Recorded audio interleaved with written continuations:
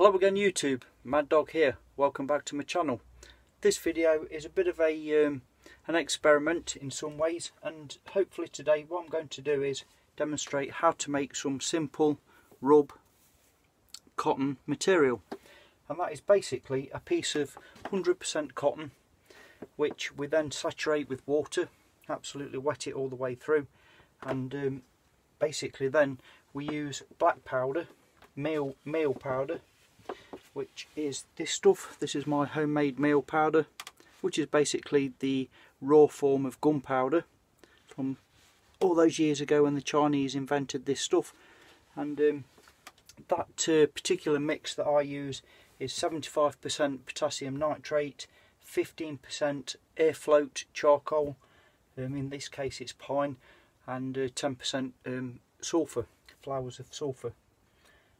Just a footnote, if you want to make fast black powder, then the potassium nitrate, you need that as fine as you can get it to start with. So get yourself a mill and really mill it down until it's as air float or as fine a mesh as the charcoal. Then you'll have yourself some really good effective black powder. Anyway, I digress.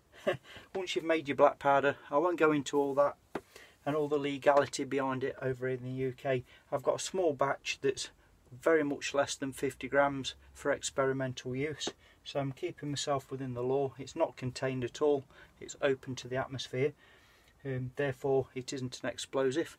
So what we do is we take the said patch of cotton material, in this case 100% piece of cotton cloth. This is the same stuff that I use to make my char cloth with, that I do sell on eBay, and is very effective.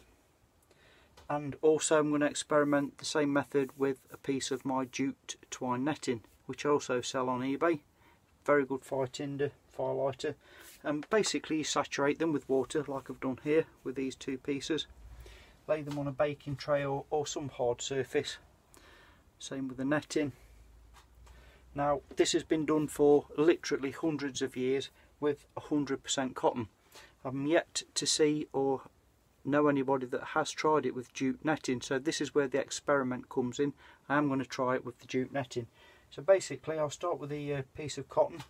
What we do is make sure it's nice and flat as we can. We'll take a good handful of the black powder, sprinkle it all over that cotton, and we'll rub it in basically into that wet soaked piece of cotton. It's got to be 100% cotton really for this to work properly, or at all, to be honest. Get some more, and we're really working it into the fibres, hoping that, you know, the chemical structure of the black powder will get absorbed into the fibres of the cotton because it's wet. It'll be drawn into them fibres, and the same on both sides.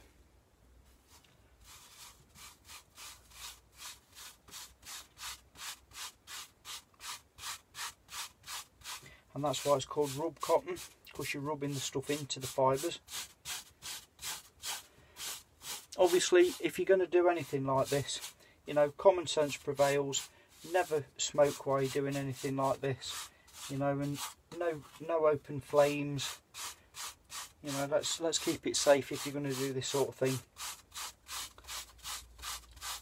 Now, what I'm failing to tell you all is, I mean, I'm not reinventing the wheel here, but as you all know, basically what we're trying to achieve is a piece of cotton cloth that's saturated with basically black powder, so that when it's left to dry, and we do that by hanging it out in the conventional method, just hang it out with a peg, clothes peg, let that dry for a few days until it is touch dry. Most of that surplus will rub off, and you've got a different form of firelighting where you can use a flint and iron or a ferrocerium rod. Obviously that'll work immediately, and as soon as you throw a spark onto this, it's like the next step up from char cloth.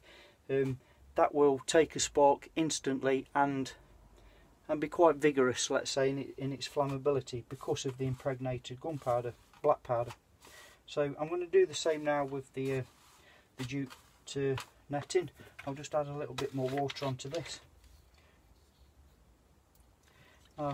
I mean, ideally you need to do both sides, but because it's jute and it's open weave, I'm not really too concerned about doing both sides, because of the open pores, the material, as in the gunpowder, the black powder, will saturate through both sides just because of that structure. So I'm going to get all that good stuff on there and give it a good old mash around.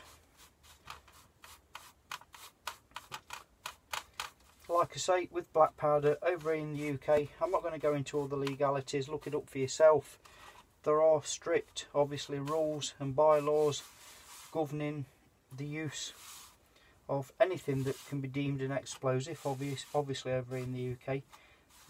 But the long and short of it is, for black powder, if you make a batch that's less than 100 grams for use that is pretty much immediate and not contained, therefore not storing it in a container, once you make a batch of black powder, and it's very simple, very easy to make, it's an old, like I say, Chinese recipe. Once you make a batch of that and store it within a container, you are now breaking the UK law under the Explosives Act, and you can face a heavy sentence for that. So please be mindful of what you're doing. Never contain pre-mixed black powder. You can actually buy the 3 chemicals separately and keep them separate, and that's perfectly fine to do so and perfectly legal. As soon as you mix them 3 items in any quantity or ratio, you are breaking the Explosives UK law if they are contained. If they're left to the open and you're using them immediately and the batches are less than, I believe it's 100 grams, I will say 50 grams to, you know, to be cautious, then for experimental use that's fine, for educational purposes, let's say.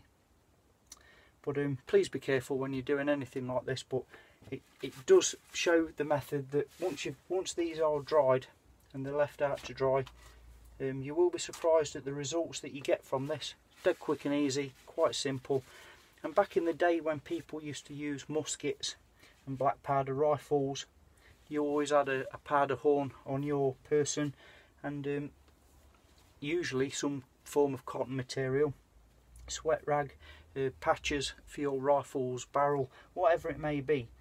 And therefore, by doing this, you've now got a form of char cloth that isn't, you know, prone to the damp, the moisture, and has to be perfectly dry for it to work, etc, etc. This is a pretty robust version of making your own char cloth or firelighter that you can carry with you, that is potentially safe to carry. So what I'm going to do now is let all this dry, cut back to the next bit of the video, and let's see how it works. Stay tuned. Okay, a couple of days has passed and the rub cloth has now dried out quite well. So that's what we've ended up with. Quite a grey coloured piece of cotton material. Seems to have been impregnated with the black powder quite well now, as has the jute twine netting. The weaves are quite full in places, so I've got to be careful when using this. I'm going to obviously throw some sparks at it from a ferro rod, which hopefully should pose no problem at all to ignite this stuff. Obviously the black powder then acts as a accelerant, obviously, you know, intensifying the heat, giving you a better chance of lighting your fire, especially in more awkward conditions, let's say. The other thing I'm going to try is with a bit of a flint and iron. This is just a rough ast piece of high carbon steel off a file, but it's got to be a good quality file if you're going to do this, not a cheap Chinese thing. You've got to get a good high quality high carbon steel file to begin with. The best bet, just a little footnote, is get yourself down the flea markets, the boot sales, etc. Get yourself a bunch of, even if they're dull, excuse me, files, well worn, you're going to break them up anyway in a vise. Grind them flat on the striking edges. You want them flat and a good sharp spine, because don't forget, the idea of flint and steel is the flint should be harder than the material.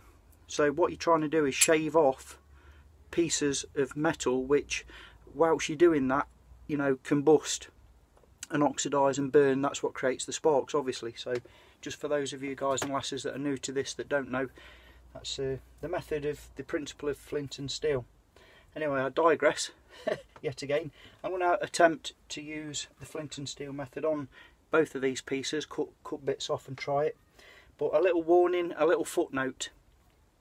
Traditionally, when you use char cloth or charred material of any sort, you would put it across the divot on your piece of flint, strike, get the ember established, blow it, put it in your bird's nest, blow it to flame.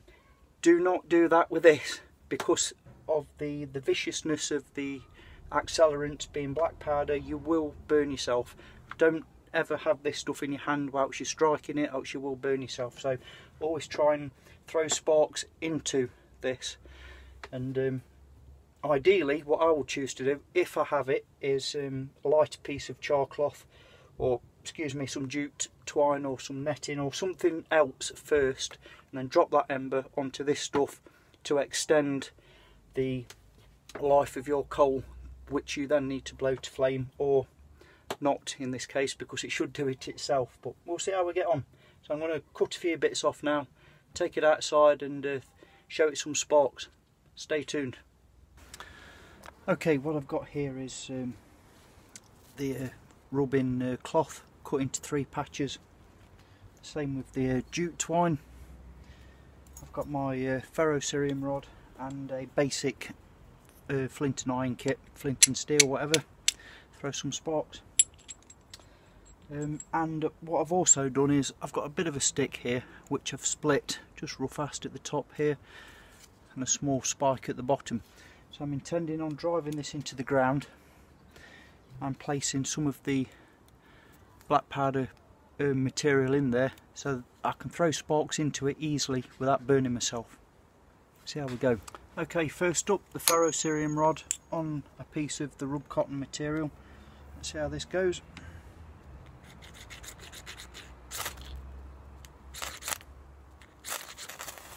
Okay, that's pretty effective. Oh. So you can see straight away the black powder is lit, but the resulting embers after the main initial flame are still glowing hot and red. That will make a brilliant coal now to add to any bird's nest to blow to flame. So that's the just scrape this out to one side. The soil is wet down here. I'm doing everything as safely as I can. So okay, let's try a piece of the jute twine netting. Just the same. It smells fantastic. Okay.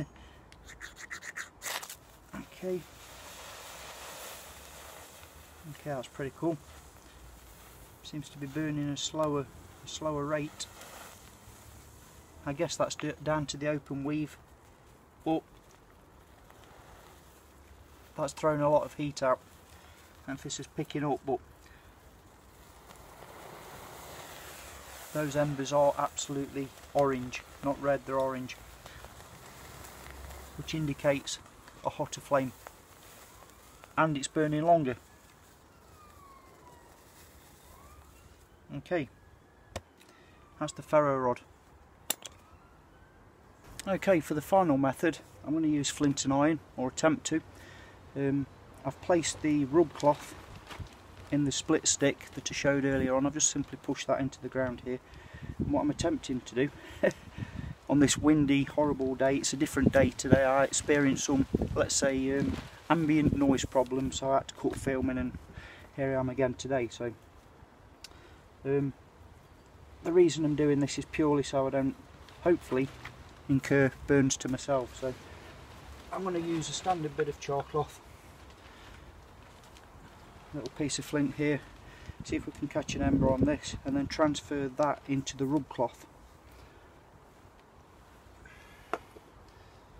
Hopefully, he says. Like I say, it is very windy today, not ideal for this at all. Well, there we go. I don't know if this will pick up. What, we've got an ember pretty much straight off. I'm going to transfer that now also into the split stick, and hopefully that should catch the rub cloth. There we go. Like I say, you don't want that to happen whilst you're holding anything, so as you can see, be cautious if you're ever going to do this. Ideally, please just take this as a demonstration, because let's be honest, in today's day and age, this is like flintlock pistol, musket rifle era. We don't really need this to employ this method for firelighting. There's many safer options out there. Just for a demo, this is basically, guys and lasses, but as you can see, hopefully now, he says, our embers would transfer into a bird's nest and blow to flame. As it is quite windy, as you can probably hear today, I'm going to shove that back into the ground and extinguish it safely. Cover it over with some wet soil, so I know that's going nowhere. So basically, that's a quick demo of cotton, rub cotton infused with black powder. Again, the same can be done with jute twine. I guess it's like circa, I don't know, 18th century sort of technology, but if you are going to try this sort of thing, please, please, please be very, very careful. Always stay within the law of wherever you are, especially over in the UK. We have tight, stringent laws on this sort of thing. Do your research before doing it, and don't get yourself burnt. You know, it's not worth it. So anyway, hope you find some of this useful. Take care out there, and I'll see you all soon on the next one, which won't be long. Mad Dog signing off. Yeah!